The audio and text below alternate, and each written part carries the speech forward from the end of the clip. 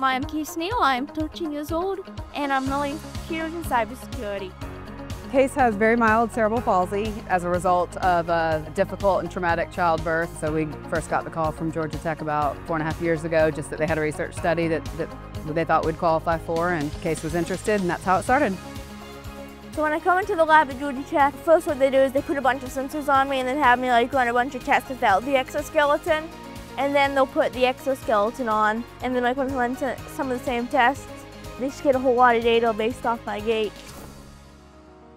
I think there's been great benefits to Case working with Georgia Tech. He started in therapies at a very young age, and as he got older was just kind of, why do I have to always go to these appointments? Why do I have to continue to do this therapy? And the timing of this was a great bridge to, this isn't, clinical therapy like you're used to, but it's still something that's addressing your gait.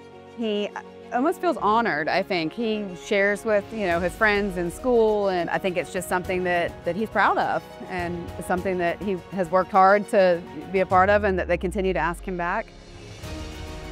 I hope that the exoskeleton will go to market one day, and I think it'd be really cool to say that I was one of the first testers while it's still in the development phase.